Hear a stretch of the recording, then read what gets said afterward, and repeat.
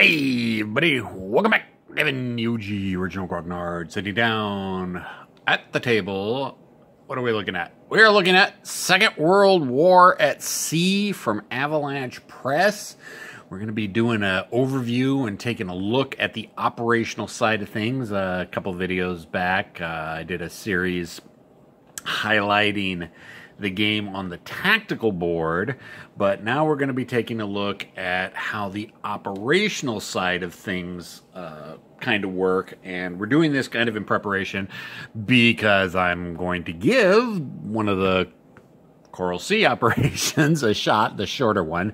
The Coral Sea game that they released, that Avalanche Press released, it was like 20 bucks. And kind of, I don't want to call it a starter, but it kind of is a starter kit for Second World War at Sea, if you can get your hands on it anymore.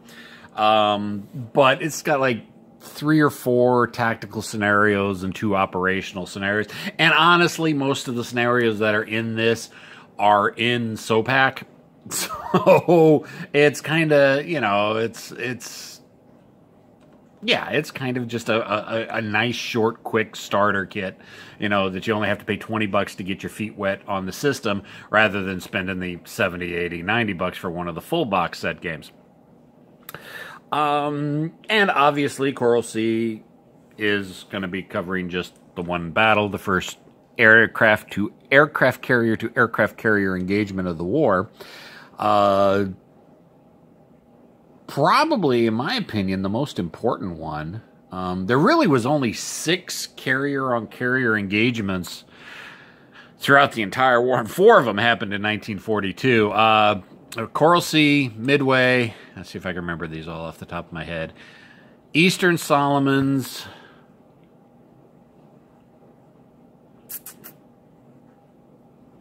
Philippine Sea. Oh, what was the 5th one? No, I think Philippine Sea was the... Oh, damn it, I used to know all these by heart.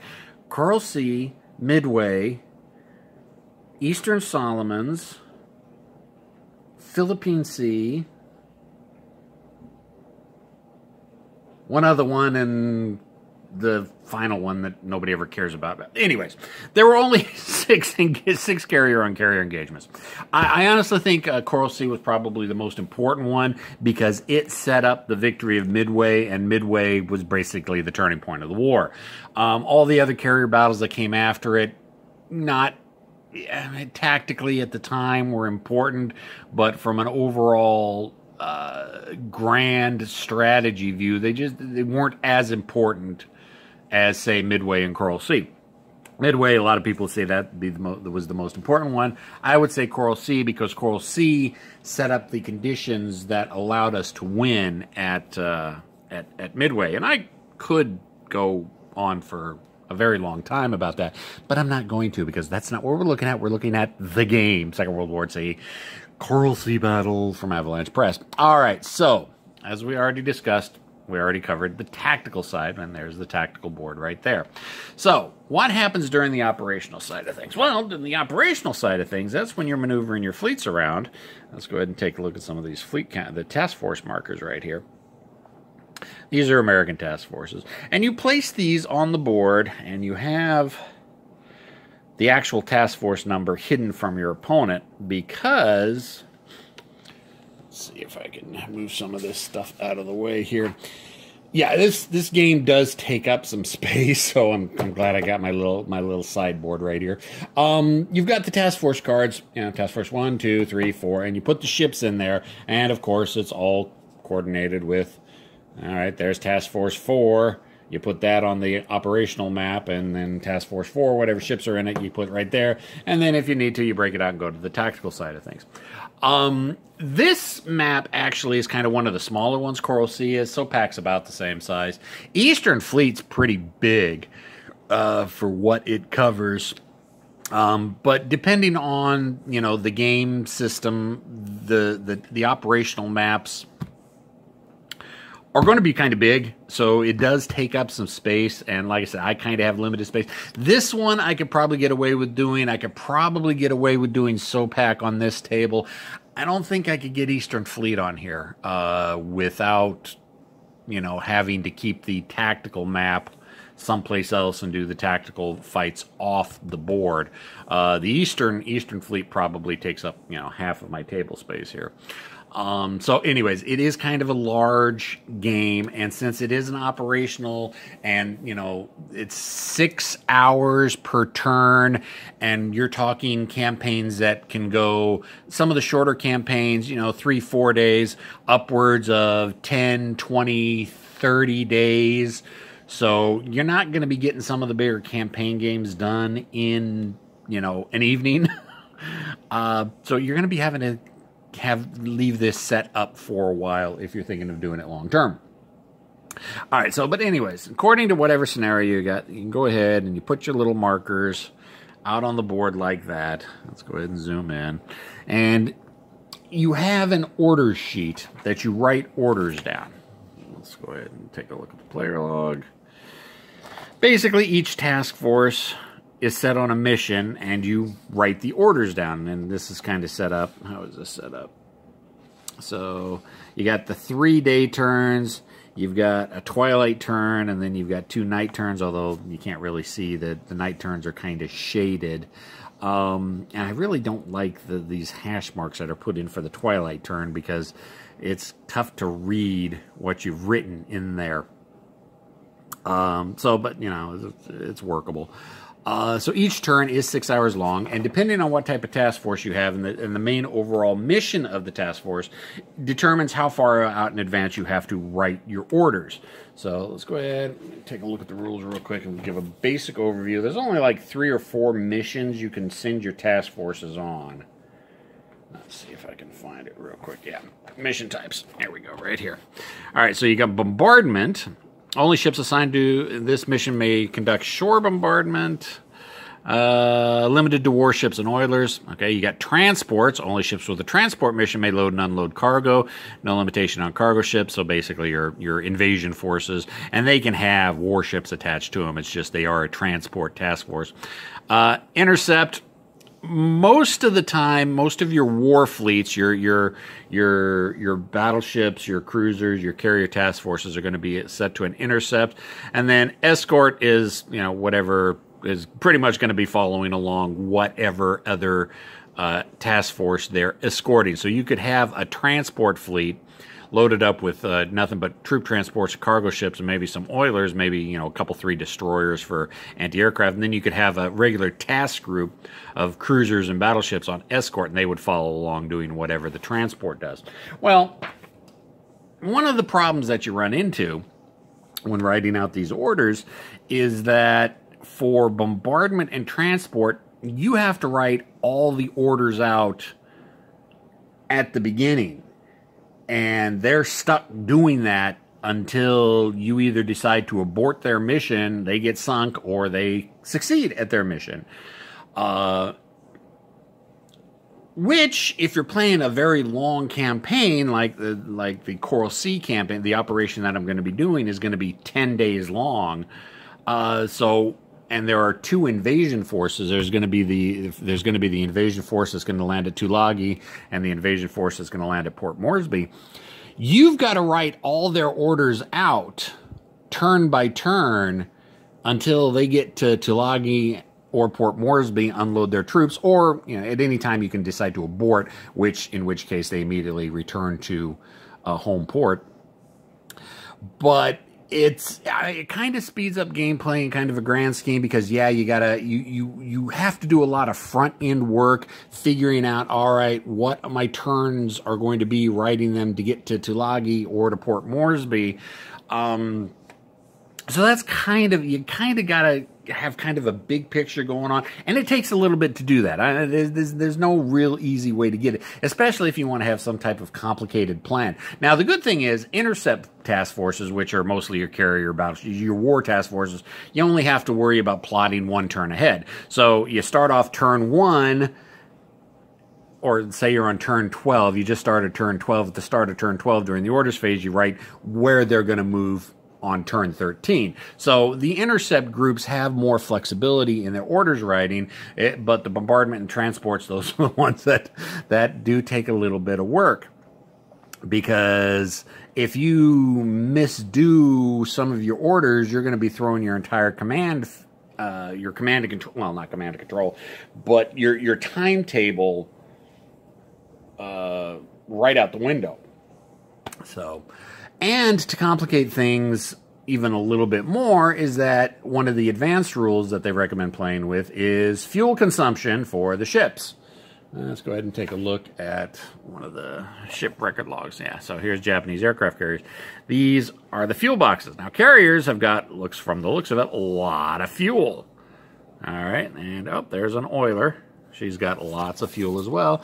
But then you get to the destroyers and transports. Where's the transports at? Let's take a look at, yeah, okay, well, transports kind of have some fuel too. Yeah. Basically, every space you move is, okay, well, each one of these circles represents 24 zones of movement. So, if you're only moving at speed 1, each one of these fuel boxes, you have to move 24 zones, so it's going to be 24 separate movements, because you're only moving, if you're only moving at speed 1, which will be, what, 4 days. So yeah, moving at speed 1, you're not going through a lot of fuel. So say, for example, yeah, this destroyer, with 1, 2, 3, 4, 5 fuel, that's basically 5 times 24, 120 units of fuel. So it can go 120 movement, or 120 turns moving at speed 1, which is kind of respectable, but you're only moving at speed 1.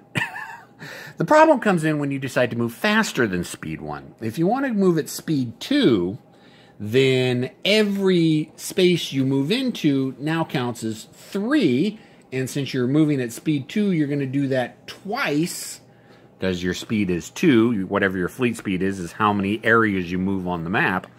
So, from going from speed 1 to speed 2, speed 1, you move 1 zone, costs you 1 fuel unit. Moving speed 2, you move 2, but it's costing you 6 fuel units. Can you see where the issue is starting to come into play? If you move speed 3, and thus moving 3 spaces a turn, let me see if I can find my chart, it goes up even exponentially more. I'll go ahead and take a look at our operational side of things. Where is it? Because I was looking at it earlier. I know they've got the fuel usage right here, but I thought they had a chart that had it all laid out. Oh yeah, fuel mileage right here. So if you go on speed 0 to 1, you're basically, each turn, you're spending 1/24 of your box. Like I said, each one of those fuel boxes represents 24 hexes of movement. If you're moving speed 2, it's now costing you 3 fuel per hex, and they say this is 1/4 a box, but it's 6 fuel units. I don't like the box terminology. My mind has a hard time breaking that down. Each box is worth 24 fuel. Part of me just wants to completely wreck those fuel boxes and just write out how many total fuel units it is. So, but looking at speed 3, you're now spending 4 per hex, which means you're going to be spending 12 fuel for the entire turn to move 3 hexes, which is 1/2 a box. And if your fleet, for some reason, can go speed 4, you're spending 6 fuel per hex for a grand total of 24 fuel units for the entire turn, which is 1 complete fuel box. Well, let's take a look at these destroyers. Now, granted, these destroyers can't go speed 4, but let's take a look at these destroyers right here. Those destroyers, yeah, these destroyers right here can go speed 4. If they wanted to go speed 4, each turn they'll be blowing through 1 fuel box. So they could go speed 4, 1, 2, 3, 4, 5, 6. They could go speed 4 for 1 day, and then they'll be out of fuel. Now, granted, that's going to be 24 hexes of movement, and, you know, that is a rather impressive amount of movement you're doing on one of these boards. So, I'm not sure if I'm going to be playing with I probably will play with the fuel rules for the U.S. side, just because it adds more realism in it. And honestly, I doubt I'll be moving my ships more than, every once in a while I might crank them up to speed 3. But it is something you need to be aware of, that if you're moving more than speed 1 or 2 in the operational thing, you're going to be blowing through a lot of fuel. And thus, you need to keep track and keep an eye on where your fuelers are. And yes, there are fuel ships. There are oilers out there. Let's see if I can find one in the U.S., because I've kind of got the U.S. markers out. Let's see, is that? Yeah, right there. So, yeah, right there. There's a fuel ship. And so you got to keep track of where he's at and give him a little bit of escort and try to keep him away from the action, because if your fuel ships get blown up, then you got to go back to port to get fuel, and yeah, it's a pain in the ass. Kind of reminds me, a buddy of mine was mentioning when we were talking about the Fleet series several months ago. He thought he found the hack to the Fleet games. It's like, well, you really want to hurt the opposing fleets, you just go after their supply ships. And I said, well, dude, that's kind of what we do in real life. That's, that's not a hack. That's a tactic. You want to protect your supply ships because they keep your ships going out at sea. And he kind of looked a bit dejected at those. Oh, I thought I found something. Well, no, it's a good tactic. It's just a tactic that everybody knows and realizes, and you need to protect your supply ships. And just like this game, it is possible to run out of fuel. It is possible to be reduced to movement 0. And then you got to tow your ships around, and that's a real pain in the ass. So, like I said, as long as you're not moving any more than speed 2, you should be fine. There will be circumstances and situations where you're going to want to and will necessitate moving faster. It's just you got to keep aware of it if you're playing with those rules. So yeah, basically, and so let's go ahead and just put that fleet there and say that task force there. Now the thing is, this is not a double-blind system. You're going to know where specifically the enemy task force are at all times. Let me go ahead and grab a couple Japanese task force markers.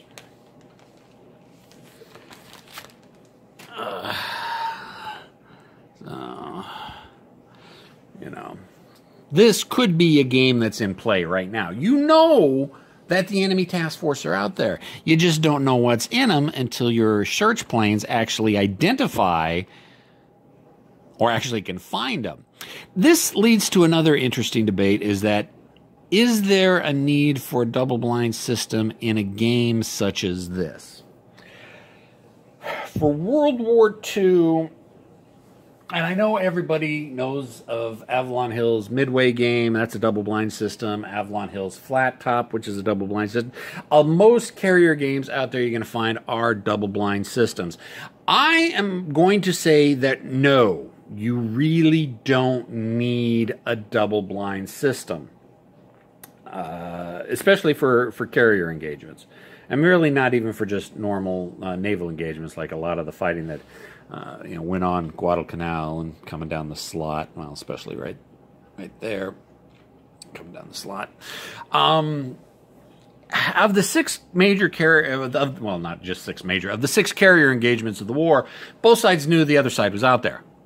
U.S. intelligence had cracked the Japanese codes. We knew that their carriers were there. We didn't know specifically, but we knew that, all right, they left from, say, Rabaul at 0600 yesterday, and we know how far they can get, and we're pretty sure they're moving towards Port Moresby. We got a really good idea where exactly in there, because ships only can move so fast. You can't move faster than the ship is capable, and if it's been 12 hours, well, you can kind of get a good idea where they could potentially have gotten in those 12 hours. But like I was saying, there was only one battle where either side was actually taken completely by surprise that, oh shit, there's carriers out there. And that was at Midway. The Japanese were not expecting American carriers. That is the only battle, only of the 6 major carrier engagements, where neither side had an idea that there was somebody out there. Coral Sea, Japanese knew we had at least 1 carrier in the area. We knew they had 3 carriers in the area. We cracked their code. Midway, we knew they had 4 carriers that were coming. Every single naval invasion, you knew the carriers were out there. You didn't know exactly where it was. And people may say, well, even though you don't know where exactly, you still got to find them.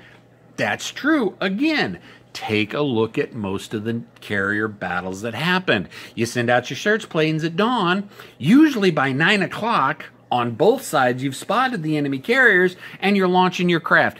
Very rarely did carriers get caught unaware with planes on the deck, with, again, the exception, I will say, Midway, because the Japanese had no clue that there were carriers at Midway. So when all of a sudden, the dive bombers start screaming out of the sky, it caught them completely unaware. And then eventually, when the torpedo planes came in a half hour later, when planes were still on the deck, really did nasty, bad things to the Japanese carriers. For the most part, it was a mutual...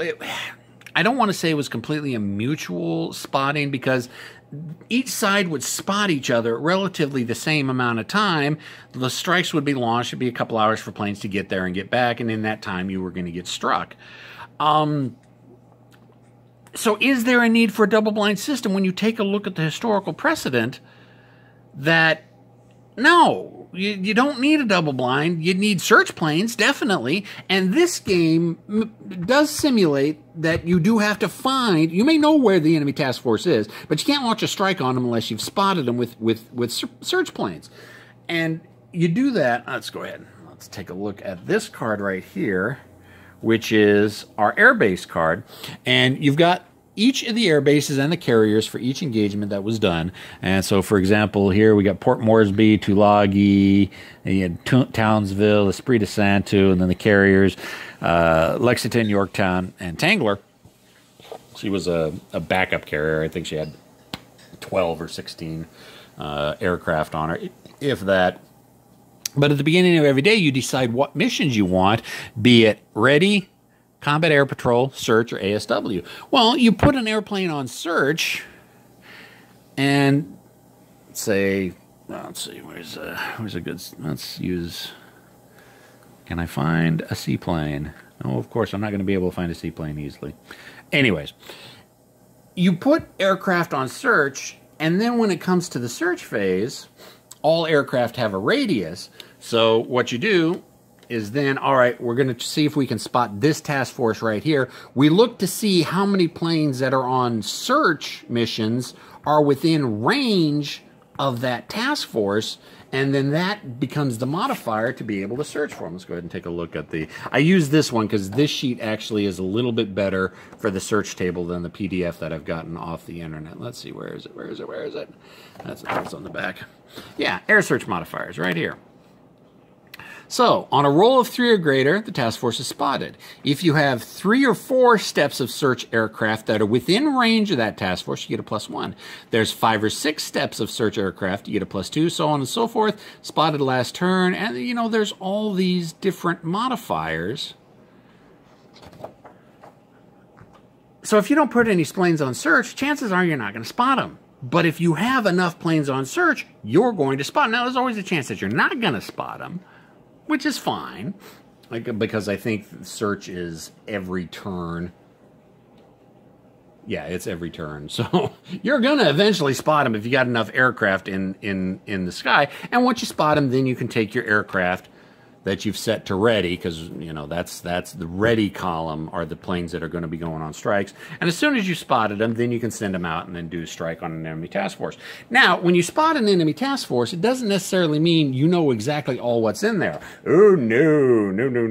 There is another dice roll you have to make. Where's the spotting table? Yeah, the air search results. You roll on the air search results, and so if you spot a task force, you got to roll 2d6, and then that gives you your opponent.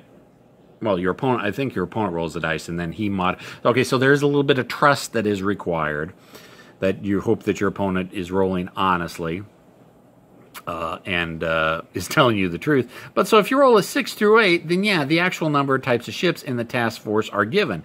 You roll a 9, your opponent can tell you the types of ships, and by plus or 5 minus of each type.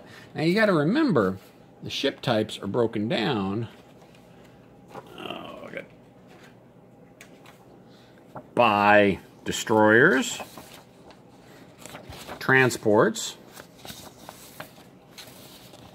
carriers, cruisers. I think carriers and battleships are linked together in capital ships. I can't remember how they break the capital ships down. But, so even if you do spot the task force, there's no guarantee you're actually going to get the actual result. And that happened a lot. There were a lot of times search planes would go out, they would spot something, and they would radio back giving the wrong intel. And it happened, a good example of it was during the Battle of Coral Sea. The U.S. task forces were, I think they were pretty much right here in this area, and the Japanese carrier task forces were in this area. But the U.S. had another task force way off down here that consisted of the oiler. In fact, it was that oiler I showed you earlier, the Soho. I think it was the Soho. The yeah, this one.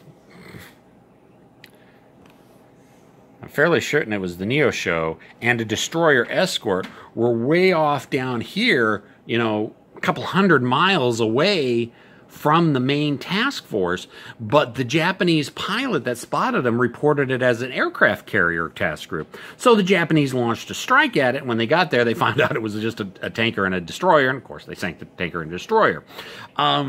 And another time, the U.S. task force, one of the search planes from the U.S. task force, identified a task force and completely conflated the numbers. It wasn't kind of his fault. It's the crypto system basically conflated. He said he had spotted like 4 cruisers and 6 destroyers, and it conflated it to 8 battleships and 12 cruisers, something silly like that. So misidentification was always there. So even when you spot the enemy task force, you're not really sure what's in it until your planes actually get there. So do I think that a double-blind system is needed? Not really. I mean, the rules that are set up in this, and I know there are going to be old purists out there who are going to yell at me, but again, you just take a look overall at carrier engagements. They didn't get jumped very often. You knew carriers were in the area. You knew enemy carriers. You may not know exactly where they're at, but you know enough where they're at that your search planes are out there looking for them.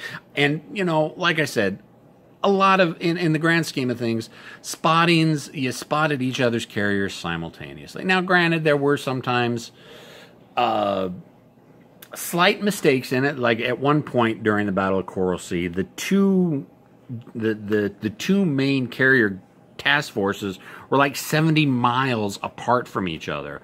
Part of that is because, well, the U.S. had actually sent there's a majority of the search planes in the wrong direction and didn't realize the Japanese carrier task force was coming at them from a different direction. But the U.S.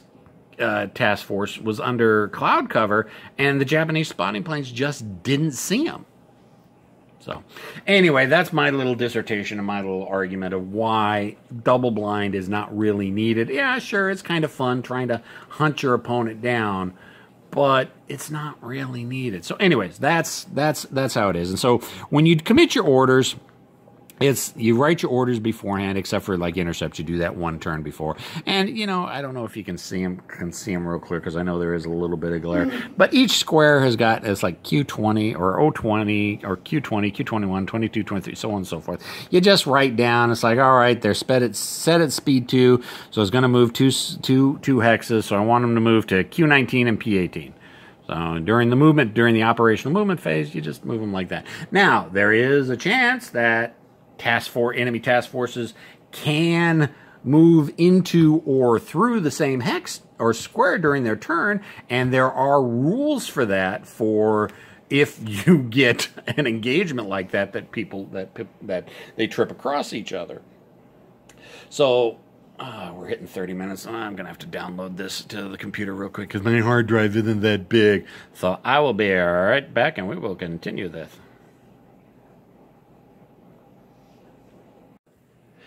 All right, so anyways, that is basic operational movement and spotting each other's task forces on the battleboard. or on the operational board. So what happens when you've actually spotted the enemy? Well, when you spotted them, that's when you take your aircraft that are all set on already, that they're not on cap, not on search, and not on ASW, and that's when you can send them out to the opposing task forces to try to done sink them. Because that's basically what the job. I don't care what anybody says. At the end of the day, the job of any Navy is to go out, wreck the enemy shit, kill their troops, and project C-force. That's what the Navy's for. That's what we do. That's what we did. So you got to blow them up. And in World War II, the best way of blowing them up was sending your aircraft carrier planes against their task forces. And that happened a lot. So since each turn is basically 4 hours, and really with the range of World War II aircraft, that's pretty much you send a strike out and it came back within 4 hours. So there really isn't very many times where you're going to be sending aircraft out that's going to be in flight more than one turn. So there are really no counters. I think the earlier games had counters for airstrike groups, but you just declare, all right, we're launching carriers. Actually, you don't even have to say where they're coming from. You just say that you're launching the carrier, launching the planes, and what task force they're striking. It's like, I want to attack that task force. All right, fine. Planes get there. You flip it over, task force 3. You look at the task force card, what ships are in there, and then you go to the battle board. Because I did have a couple people asking about that. I mean, when it comes to airstrikes, do you use the tactical board? And yes, you do use the tactical board, but not the same way you use it during tactical combat. Basically, for airstrikes, you basically, if I remember correctly, and it's been a few days since I read it, and since I've just read it and haven't played it, I mean, I'm kind of going off of theorycraft here. You place one ship per hex, and I think there has to be one, and you can place another ship. You can't place ships adjacent to each other. It has to be at least one hex between each ships. So you place them all out on the battle board. Now, it's kind of cool and convenient in like in Coral Sea on the back side. Here, focus. You've got the silhouettes, just some blank silhouettes. Where on the front side, you know, you've got the top-down view. In SOPAC and in the others, you've got the top-down view on one side and the silhouette, the actual ship silhouette on the other side. So, but it's kind of cool about this one. So you can set them up with the silhouette side, and you know, your opponent's not going to know what ships are what, and then he basically takes his strike aircraft counters. You know, here's. Oh, no, there's a search plane I was looking for. There's a PBY. So let's not use that as an example, because a PBY is not going to be attacking something. Okay, what do we got? That's an F4F. That's a fighter. Fighter isn't going to be attacking anything. All right, there we go. There we go, SBD. That's a dive bomber. And so you take your flights, be it at full strength or at half strength, and you basically place them on the ships you want to attack that have been placed on the tactical board. Then the opponent gets his anti-aircraft fire, and I think anti-aircraft range is like 2 hexes. So basically, a ship that's being shot at plus whatever else you want that's within 2 hexes can throw its anti-aircraft fire up. So that's kind of sometimes why you want to spread out your strike aircraft, because if I read the rules correctly, if an aircraft is striking a ship, it can't give its anti-aircraft value to another ship. So you kind of want to strike. I mean, hey, if you want to dump all your ships onto one target, sure, go ahead, knock yourself out. Better hope it's an actual carrier, not a destroyer, and has got, you know, what, 1, 2, 3, 4, 6 ships around it that can give supporting anti-aircraft fire or whatnot. So there is that is basically how strikes are. And once strikes are done, you roll anti-aircraft, you take losses, survivors get to do their strikes, roll the hits, yada, yada, yada, bim, boom, bomb, you're done, you take everything out. There is no maneuvering on the tactical board during the airstrike phase. It's just, yes, here are the airstrike. They could have just really simplified it, and kind of like how the Fleet Series and Victory Games does, where you just line up all your ships in a row. And this is, like I said, this is how 6th Fleet does it. Well, let's go ahead and, you know, just line up your ships in a row. and then the opponent places, all right, I want that strike there. Or if you're running with missiles, you know, you break down how many missile strikes and how much air strikes is going to each individual ship, and then work out the anti-aircraft values from that way, and then roll damage or anything like that. They could have done it that way, so I think it's kind of cool that they do allow you to use the tactical map to set everything up. Does it slow things down a little bit? Yeah, sure, but again, it's kind of cool to see all the ships laid out in their tactical formation and where you put all your ships at. Now, granted, there's also cap. Your combat air patrol can bounce you before you even get to the target. There's rules for that. And then counter cap and all that kind of good stuff. But yeah, so to answer the question, is the airstrikes resolved on the tactical board? Yes, it is. And it's kind of cool. I kind of like the mechanic they have for that. Submarine warfare, anti-submarine warfare. Now, conversely, ASW warfare is conducted abstractly. You do have submarine task forces, and I think the earlier games had actual markers for submarines, but basically at the beginning of the game you identify in their setup an area that's got a submarine in it. Your opponent can do ASW warfare. That is one of the columns that you can put air onto, so they can look for the enemy subs. But basically, submarine warfare is handled abstractly. If your ASW does manage to spot them, then they can try to attack the submarine, and that's all done. That's all done abstractly with just a quick couple dice rolls. But if for some reason you're moving a task force around, if you come within 2 spaces of a submarine, one of your own submarine groups, and you don't have to tell them, as long as sometime in their movement the task force came within 2 squares of one of your submarines, then you can do a submarine strike. And there's charts and there's tables, and you resolve that abstractly. You don't go to the tactical board for that. So that, you know, it's kind of cool that is some kind of hidden mechanic.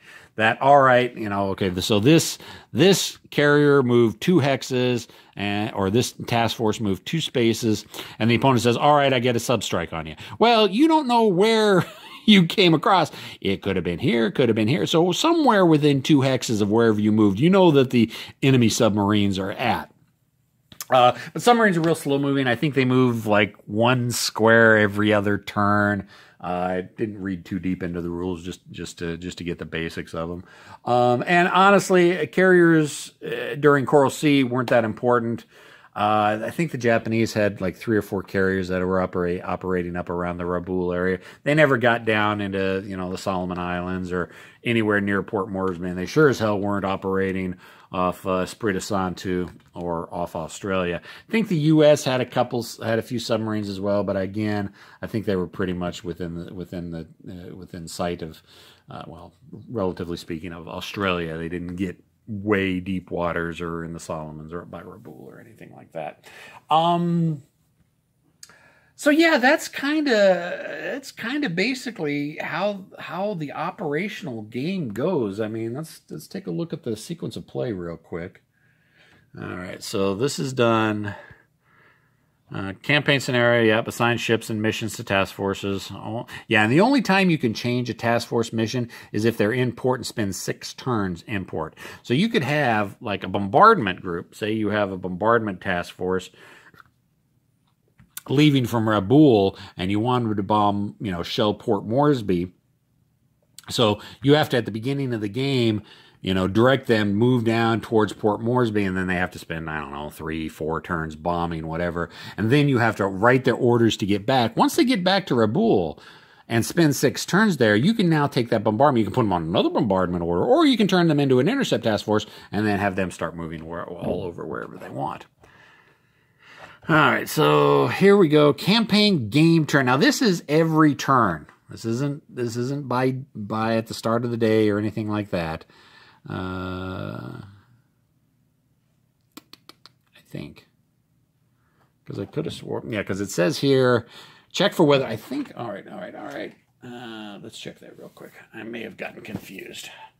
Again, very possible My normal caveat, I am not a clever man. This is not, you don't watch my videos for this is exactly how to play. My videos are, this is how I play, and this is a pretty close approximation, and if you kind of like it, then that'll give you an idea if you want to go out and spend your own money on it. Yeah, each game turn represents 4 hours. Oh, it is, and it is. Play proceeds as follows. Okay. Weather phase, air patrol phase, order phase, air search, air mission assignment, naval movement, submarine attack. Okay, so then, let's see. Because there's something that you set for the entire day. It's the aircraft that you, when you assign them a mission, let me check that real quick. Air operations, aircraft basing, capacity, base card, limitations, readiness. During the air patrol phase, aircraft may be assigned to patrol duty. Place aircraft to search. During the airstrike phase, flights, organization, mission assignments.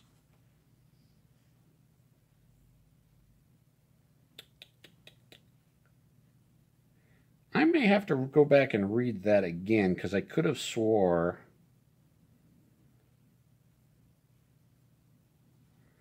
that when you put aircraft on a mission, they're on that mission for the entire day. Okay, I'm going to have to read that again. And again, I'm going to go over the rules before I sit down. And that's kind of why this video is out there. I have not found any other videos out there going over, you know, the operational side of how this is supposed to be played. So anyways, let's take a look. So campaign game turn. Check weather. We've got a weather track right here. Scenarios tells you how it starts off, and then every turn, you roll to see if the weather changes. And here's the weather modifier down here, and yada, yada, yada, yada. Now, I have a slight issue with the weather because this is a big area of map. I mean, each square is 60 kilometers or 60 miles or something silly like 60-something. It's big. There should be sectors, and of course this would complicate the games immensely, that you're going to have, say, cloud cover here, but it could be clear here, but you could also have rain squalls here. I mean, I don't like the uniform, all right, this is the weather for the entire map. Doesn't work like that in real life.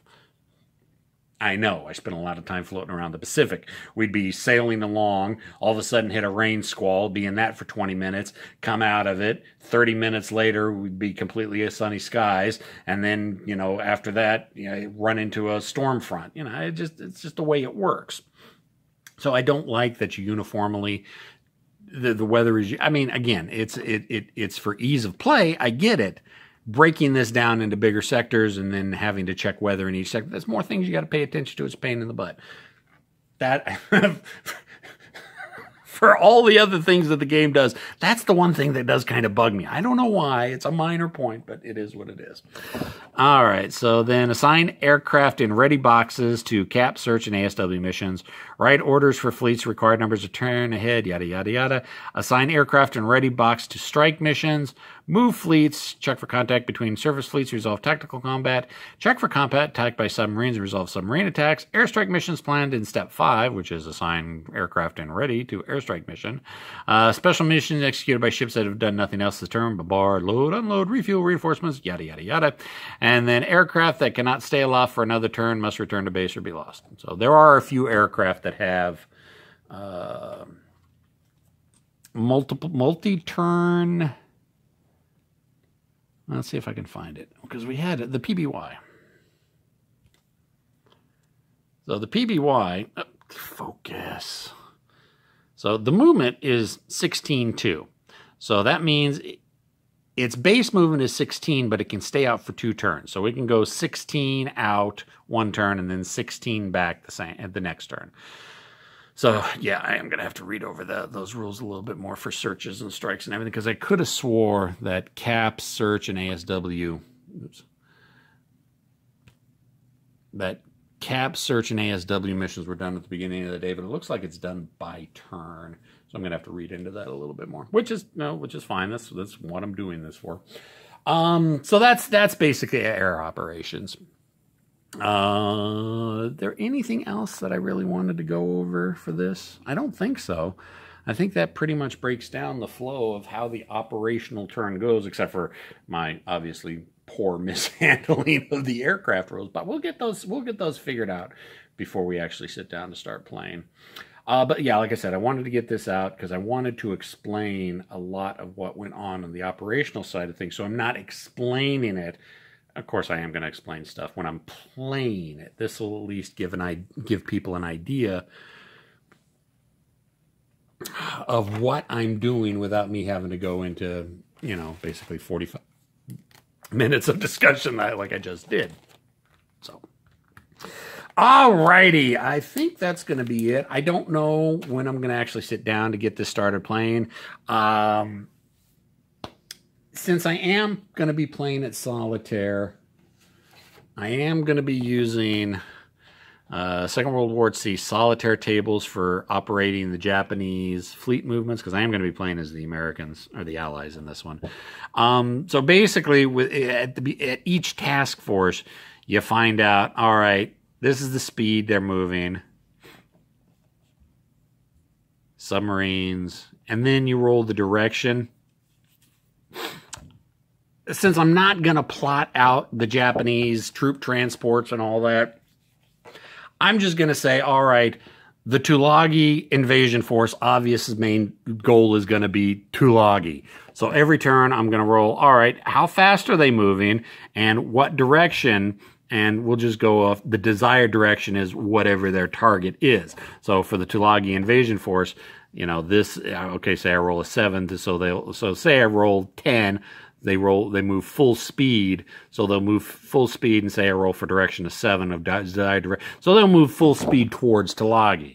And it's going to be the same with Port Moresby. What I'll do, any escort, the carrier groups, I'm going to identify U.S. task forces as their primary target, and they'll move towards them. And I might mix things up a little bit, prioritizing multiple task forces, prioritizing which one is more. And I'll do what I consider a logical approach to it. What I think, if I was playing a human opponent, what they would do.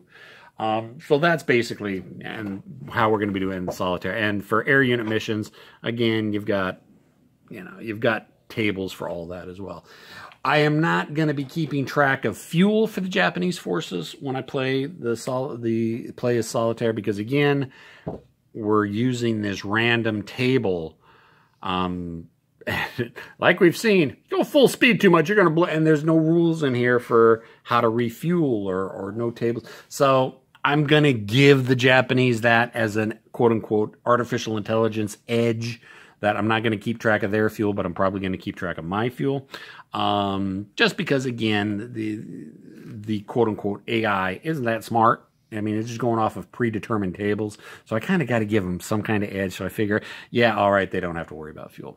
That's kind of because like I said, all right, what happens if ships do run out of fuel? I don't have anything set up for oilers to come out and refuel them, or a human player would not purposely run out his ships and run them out of fuel without a tanker being nearby. So anyways, that's how we're going to be doing that. So that's how that's going to be. The actual campaign, the actual operation itself for Coral Sea, the actual fight, the Coral Sea carrier battle, was only like 2 or 3 days. However, the full operation is 10 days long, and is going to be mainly focusing the opening stages of capturing Tulagi Airport or Tulagi Air Base. And that's going to take like 3 days for the Japanese ships to get there, and then, start moving to Port Moresby. And so, yeah. I think that's all I got. Is there anything else? I don't think I got anything else. Questions, comments, concerns, complaints, criticisms in the comment section. I'll see everybody next time.